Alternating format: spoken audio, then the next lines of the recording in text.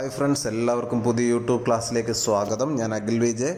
അപ്പോൾ ഇന്നത്തെ ക്ലാസ്സിൽ ടെൻസ് ആണ് നമ്മൾ പഠിക്കുന്നത്. PSC പരീക്ഷകളിൽ, മത്സര പരീക്ഷകളിലെല്ലാം ടെൻസ് അറിഞ്ഞെങ്കിൽ മാത്രമേ active voice, passive voice, report speech questions ഒക്കെ ചെയ്യാൻ സാധിക്കത്തുള്ളൂ. അപ്പോൾ ഈ ക്ലാസ്സിൽ ടെൻസിൻ്റെ തുടക്കം മുതലുള്ള എല്ലാ ക്ലാസ്സുകളും, ഇനിയും വരുന്ന ക്ലാസ്സുകളൊക്കെ ഇതിൻ്റെ തുടർച്ചയായിരിക്കും. ടെൻസ് എന്ന് പറയുന്നത് വാചകങ്ങളുടെ ഉപയോഗ നിയമങ്ങൾ അല്ലെങ്കിൽ കാലം തിരിച്ചറിയാൻ വേണ്ടിയിട്ടാണ് ടെൻസ് നമ്മൾ പഠിക്കുന്നത് അല്ലെങ്കിൽ മനസ്സിലാക്കുന്നത്. നമുക്ക് കമ്മ്യൂണിക്കേഷൻ നടത്തുന്നതെല്ലാം ഇത് ബേസ് ചെയ്യുന്നത് ടെൻസ് അടിസ്ഥാനമാക്കിയാണ്. അപ്പോൾ വാചകങ്ങളുടെ ഉപയോഗിക്കുന്ന നിയമങ്ങളാണ് ടെൻസിലൂടെ മനസ്സിലാക്കുന്നത്. അപ്പോൾ ടെൻസുകൾ പൊതുവേ നിങ്ങൾക്ക് തന്നെ അറിയാം 3 തരമാണുള്ളത് അല്ലേ? പ്രസൻറ്റ്, പാസ്റ്റ്, ഫ്യൂച്ചർ, ഇന്ന്, ഇന്നലെ, നാളെ അല്ലേ? അപ്പം ഭൂതകാലം, ഭാവികാലം, വർത്തമാനകാലം എന്നൊക്കെ നിങ്ങൾ കേട്ടുകൊണ്ടായിരിക്കും. അപ്പോൾ 3 ടെൻസാണുള്ളത്: പ്രസൻറ്റ്, പാസ്റ്റ്, ഫ്യൂച്ചർ.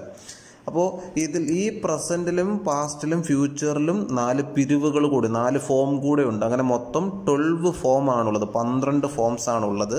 അപ്പം പ്രസൻറ്റിലെ ആ ഫോംസ് എന്ന് പറയുമ്പോൾ സിമ്പിൾ ഫോം ഉണ്ട്, കണ്ടിന്യൂസ് ഫോം ഉണ്ട്, പെർഫെക്റ്റ് ഫോം ഉണ്ട്, പെർഫെക്റ്റ് കണ്ടിന്യൂസ് ഫോം ഉണ്ട്. ഇതേപോലെ തന്നെ പാസ്റ്റിലും ഉണ്ട്: simple past, past continuous, past perfect continuous. ഇതേപോലെ ഫ്യൂച്ചറിലുമുണ്ട്: simple future, future continuous, future perfect continuous. ഇതിലെ ഓരോ ടെൻസിലെയും ഓക്സിലറി വെർബ് അടിസ്ഥാനമാക്കി അല്ലെങ്കിൽ ടെൻസ് ചേഞ്ച് ചെയ്യുന്നത് അല്ലെങ്കിൽ കാലം തിരിച്ചറിയുന്നത് അതിൻ്റെ ഓരോ ഫോമുകൾ വെച്ചാണ്. അത് വ്യക്തമായി മനസ്സിലാക്കി കഴിഞ്ഞാൽ നമുക്ക് ഈസി ആയിട്ട് ഇംഗ്ലീഷ് കൈകാര്യം ചെയ്യാൻ സാധിക്കും. അപ്പോൾ നമുക്ക് ശരിയായ ഈ ടെൻസ് പഠിക്കുകയാണെങ്കിൽ നമുക്ക് വ്യക്തമായിട്ട് ആൻസറുകൾ ചെയ്യാൻ സാധിക്കും. ഇപ്പോൾ ഇംഗ്ലീഷ് ഭാഷയുടെ നട്ടെല്ലാണ് tense. Okay, simple present tense ആണ് തുടക്കത്തിൽ നമ്മൾ പഠിക്കുന്നത്. അതിൻ്റെ ഫോം എന്ന് പറയുന്നത് subject plus present form of the verb plus object എന്നാണ്. Present form of the verb എന്ന് പറയുന്നത് വെർബിൻ്റെ ഒന്നാമത്തെ രൂപം. ഓക്കെ, വെർബിൻ്റെ ഒന്നാമത്തെ രൂപം V1 ഫോമാണ്. അപ്പോൾ ഈ ഒരു ഫോർമാറ്റ് നിങ്ങളുടെ മനസ്സിൽ കിടക്കണം: subject plus present form of the verb plus object.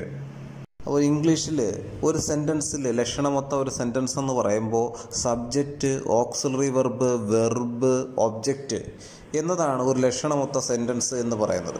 അപ്പോൾ ഇതിൽ ഒരു സെൻറ്റൻസ് നോക്കുക: ഹീ സിങ്സ് സോങ്സ് എന്നുള്ളതിനകത്ത് ഹീ എന്നത് സബ്ജക്റ്റും സിങ്സ് എന്നത് മെയിൻ വെർബും സോങ്സ് എന്നത് ഒബ്ജക്റ്റുമാണ്. അതായത് ഓക്സിലറി വെർബ് അവിടെ ഇല്ല. ഓക്സിലറി വെർബ് ഇല്ലാത്ത 2 ടെൻസേ ഉള്ളൂ. അത് സിമ്പിൾ പ്രസൻറ്റും സിമ്പിൾ പാസ്റ്റുമാണ്. അപ്പോൾ ബാക്കിയുള്ള ടെൻസുകൾക്കെല്ലാം തിരിച്ചറിയാൻ ഓക്സിലറി വെർബ് വ്യക്തമായിട്ട് ഉണ്ട്. അപ്പോൾ ഈ സിമ്പിൾ പ്രസൻറ്റിനും സിമ്പിൾ പാസ്റ്റിലും തിരിച്ചറിയാനുള്ള 2 ക്ലൂകളുണ്ട്. എന്താണ്? സിമ്പിൾ പ്രസൻ്റ് ആണെങ്കിൽ V1 ഫോം, വെർബ് തന്നിരിക്കുന്ന വെർബിൻ്റെ V1 ഫോം അല്ലെങ്കിൽ ഡു ഓർ ഡസ് ഫോം ഉണ്ടായിരിക്കും. സിമ്പിൾ പാസ്റ്റ് ആണെങ്കിൽ V2 ഫോം ആയിരിക്കും ഉണ്ടായിരിക്കുന്നത്. അപ്പോൾ സിമ്പിൾ പ്രസൻറ്റ് അതിനകത്ത് V1 ഫോമാണ്. അപ്പോൾ ഇതിലൂടെ നമുക്ക് മനസ്സിലായി കാണും ഓക്സിലറി വെർബ് ഇല്ലാത്ത 2 ടെൻസുകളേ ഉള്ളൂ: സിമ്പിൾ പ്രസൻറ്റും സിമ്പിൾ പാസ്റ്റും. അതിൽ V1 ഫോമാണ് simple present. He sings songs എന്നുള്ള സെൻറ്റൻസ് സിങ്സ് എന്നുള്ളത് ഡസ് ഫോമാണ്. ഓക്കെ, ഇനി സിമ്പിൾ പ്രസൻറ്റ് തിരിച്ചറിയുന്ന മാർഗങ്ങൾ, ടൈം ആഡ്വർബ്സ് ഏതൊക്കെയാണെന്ന് വെച്ചാൽ always, often, usually, generally, rarely, regularly, occasionally, never, seldom, annually, daily, everyday, every month, every week, etcetera അല്ലേ? അപ്പോൾ എവരി വീക്ക് വരെയുള്ള ഇതുപോലുള്ള വേർഡ്സുകളെല്ലാം സിമ്പിൾ പ്രസൻറ്റിനകത്ത് സെൻറ്റൻസിലുണ്ടെങ്കിൽ അത് ഉറപ്പിക്കാം, അത് സിമ്പിൾ പ്രസൻ്റ് ആണ്. Always, often, usually, generally, rarely ഒക്കെ വന്നു കഴിഞ്ഞാൽ അത് സിമ്പിൾ പ്രസൻ്റ് ആണ്. ഇനി സിമ്പിൾ പ്രസൻറ്റ് ഉപയോഗിക്കുന്നത് എവിടെയൊക്കെയാണ്? സ്ഥിരമായി ചെയ്യുന്ന കാര്യങ്ങളെ സൂചിപ്പിക്കാനാണ് സിമ്പിൾ പ്രസൻറ്റ് ഉപയോഗിക്കുന്നത്. അപ്പോൾ ഇന്നത്തെ ക്ലാസ്സിൽ സിമ്പിൾ പ്രസൻറ്റ് മാത്രമേ പഠിക്കുന്നുള്ളൂ. സ്ഥിരമായി ചെയ്യുന്ന കാര്യങ്ങളെ സൂചിപ്പിക്കാൻ സിമ്പിൾ പ്രസൻ്റ് ആണ് ഉപയോഗിക്കുന്നത്. നമ്മുടെ ഒരു ഹാബിറ്റിനെ സൂചിപ്പിക്കുന്നത് അല്ലേ? അപ്പോൾ I get up at 5 AM, ഞാൻ എല്ലാ ദിവസവും 5 മണിക്ക് എഴുന്നേൽക്കുന്നു. She usually goes to school by bus, എല്ലാ ദിവസവും ബസ്സിലാണ് സ്കൂളിൽ പോകുന്നത്. He always rights A test paper, എല്ലാ ദിവസവും ടെസ്റ്റ് പേപ്പർ എഴുതുന്നു. അപ്പോൾ സ്ഥിരമായി ചെയ്യുന്ന കാര്യങ്ങളെയൊക്കെ സൂചിപ്പിക്കാൻ നമ്മുടെ സിമ്പിൾ പ്രസൻറ്റ് ടെൻസ് ആണ് ഉപയോഗിക്കുന്നത്. ഓക്കെ, അപ്പോൾ നമ്മുടെ ഹാബിച്വലായിട്ടുള്ള ആക്ഷൻസ് എല്ലാം സൂചിപ്പിക്കാൻ വേണ്ടിയിട്ട് സിമ്പിൾ പ്രസൻ്റ് ആണ് ഉപയോഗിക്കുന്നത്. അപ്പോൾ ഷീ യൂഷ്വലി എന്നുള്ള ആ വേർഡ് കണ്ടോ? യൂഷ്വലി, ജനറലി, അത് ഞാൻ നേരത്തെ പറഞ്ഞ റെയർലി ഒക്കെ കണ്ടോ? യൂഷ്വലി, ആൾവേസ് ഒക്കെ വന്നു കഴിഞ്ഞാൽ സിമ്പിൾ പ്രസൻ്റ് ആണെന്ന് എളുപ്പത്തിൽ തിരിച്ചറിയാൻ പറ്റും. അപ്പോൾ ഷീ യൂഷ്വലി ഗോസ് എന്നുള്ളത് കണ്ടല്ലേ? V1 form. അപ്പോൾ ഈ ദൈനംദിന കാര്യങ്ങളെയൊക്കെ സ്ഥിരമായി ചെയ്യുന്ന കാര്യങ്ങളെയൊക്കെ സൂചിപ്പിക്കാൻ സിമ്പിൾ പ്രസന്റ് ടെൻസ് ആണ് ഉപയോഗിക്കുന്നത്. അടുത്തത് യൂണിവേഴ്സൽ ട്രൂത്തിനെ സൂചിപ്പിക്കുന്ന ടെൻസും സിമ്പിൾ പ്രസന്റ് ആണ്. The sun rises in the east, കൊച്ചു ക്ലാസ്സുകളെ നമ്മൾ പഠിച്ചിട്ടുള്ളതാണ് അല്ലേ. The sun rises in the east, സൂര്യൻ എല്ലായ്പ്പോഴും കിഴക്കാണ് ഉദിക്കുന്നത്. The would floats on water. അപ്പോൾ ഇങ്ങനെയൊക്കെയുള്ള തത്വങ്ങൾ, സത്യങ്ങൾ, യൂണിവേഴ്സൽ ട്രൂത്ത് ആയിട്ടുള്ള കാര്യങ്ങളൊക്കെ സൂചിപ്പിക്കാൻ വേണ്ടിയിട്ടുള്ള ടെൻസാണ് സിമ്പിൾ പ്രസന്റ് ടെൻസ്. അപ്പോൾ ഈസി ആയിട്ട് സിമ്പിൾ പ്രസന്റ് നമുക്ക് ഇങ്ങനെ തിരിച്ചറിയാൻ സാധിക്കും. The she sings A songs എന്നുള്ള സെൻറ്റൻസ് നമുക്ക് എങ്ങനെ സിമ്പിൾ പ്രസന്റ് ആണെന്ന് ഐഡന്റിഫൈ ചെയ്യാൻ ചോദിച്ചു കഴിഞ്ഞാൽ, ഷീ എന്ന സബ്ജക്റ്റ് ഓക്സിലറി വെർബ് ഉണ്ടോ എന്ന് നോക്കണം. ഓക്സിലറി വെർബ് എന്ന് പറയുന്നത് ഈസ്, ആമ്, ആറ്, വാസ്, വേറ്, ഹാസ്, ആവ്, ഹാട്, വില്ല്, ഷാൾ എന്നൊക്കെയുള്ള ഓക്സിലറി വെർബ് ഉണ്ടോ എന്ന് നോക്കണം. ഇല്ല. സിമ്പിൾ പ്രസന്റിനും സിമ്പിൾ പാസ്റ്റിനും ഓക്സിലറി വെർബ് ഇല്ല. മെയിൻ വെർബായിട്ടുണ്ടോ എന്ന് നോക്കണം. മെയിൻ വെർബ് ഉണ്ട്, സിങ്സ്. ആ സിങ്സ് നമ്മൾ സ്പ്ലിറ്റ് ചെയ്യുമ്പോൾ ഡസ് പ്ലസ് സിങ് എന്നാണ്. Does plus Singh. അതുപോലെ ദേ സിങ് എന്നുള്ളത് ദേ സിങ് എ സോങ് എന്നുള്ളത് സിങ് എന്നുള്ളത് ഡു പ്ലസ് സിങ് ആണ്. Do plus Singh. ഇനി സബ്ജക്റ്റ് സിംഗുലർ ആണെങ്കിൽ അതിൻ്റെ വെർബും സിംഗുലർ ആയിരിക്കണം. അത് നിയമമാണ്. സബ്ജക്റ്റ് പ്ലൂറൽ ആണെങ്കിൽ വെർബും പ്ലൂറൽ ആയിരിക്കണം. ഷീ എന്നുള്ള സബ്ജക്റ്റ്, സിങ്സ് എന്നുള്ളത് സിംഗുലർ ആണ്. ഷീ എന്നുള്ള സിംഗുലർ, സിങ്സ് എന്നുള്ളതും സിംഗുലർ ആണ്. ദേ എന്നുള്ളത് പ്ലൂറലാണ്, സിങ് എന്നുള്ളത് പ്ലൂറലാണ്. ഓക്കെ. അപ്പോൾ നമുക്കത് നിങ്ങളുടെ മനസ്സിലൊരു കൺഫ്യൂഷൻ കാണും. എസ് എന്നൊക്കെയുള്ള രീതിയിൽ എസ് കണ്ടു കഴിഞ്ഞാൽ പ്ലൂറലാണെന്നൊരു തെറ്റിദ്ധാരണ കാണും. അത് ഞാൻ മാറ്റിത്തരാം. അതായത് പെന്ന്, ബുക്ക്, ചെയർ, ബാഗ് തുടങ്ങിയ നൗണിന് എസ് ചേർത്ത് കഴിഞ്ഞാൽ നമുക്ക് പ്ലൂറലാണ് കിട്ടുന്നത്. അപ്പോൾ ഒരു പേന ഉള്ളെങ്കിൽ അത് സിംഗുലർ ആണ്. അതിൻ്റെ കൂടെ എസ് ചേർത്ത് കഴിഞ്ഞാൽ പെൻസ് എന്ന് പറഞ്ഞാൽ അത് പ്ലൂറലാണ് അല്ലേ. അപ്പോൾ നൗണിൻ്റെ കൂടെ എസ് ചേർത്താൽ പ്ലൂറലാണ്. ഓക്കെ, ഓർത്ത് നോക്കണം. നൗണിൻ്റെ കൂടെ pen, Pence, book, books, chair, chairs. ചെയറിൻ്റെ കൂടെ അപ്പോൾ ചെയറിനെ പ്ലൂറലാക്കാൻ ഒരു എസ് ചേർത്താൽ മതി, ചെയേഴ്സ്. ഓക്കെ. ഇനി വെർബിൻ്റെ കൂടെ എസ് ചേർക്കുവാണെങ്കിൽ, പ്ലേയുടെ കൂടെ എസ് ചേർത്ത് പ്ലേസ് വന്നു കഴിഞ്ഞാൽ ലഭിക്കുന്നത് സിംഗുലർ ആണ്. അപ്പോൾ ഒരു വെർബ് അതേപടി കിടക്കുവാണെങ്കിൽ എന്താണ്, അത് പ്ലൂറൽ തന്നെ ആയിരിക്കും. ഓക്കെ. അപ്പം പ്ലേയുടെ കൂടെ എസ് വന്നു കഴിഞ്ഞാൽ പ്ലേസ് എന്നുള്ളത് സിംഗുലർ ആയിട്ട് മാറും. അപ്പോൾ ഒരു വെർബിനെ സിംഗുലർ ആക്കാൻ വേണ്ട മാർഗം ഒരു എസ് അങ്ങ് ചേർത്താൽ മതി. എന്നാൽ ഒരു നൗണിനാണ് എസ് ചേർക്കുന്നതെങ്കിൽ എന്തായി മാറും, അത് പ്ലൂറൽ ആയിട്ട് മാറും. അപ്പം play, place, Singh, sings, drink, drinks, revolve, revolves.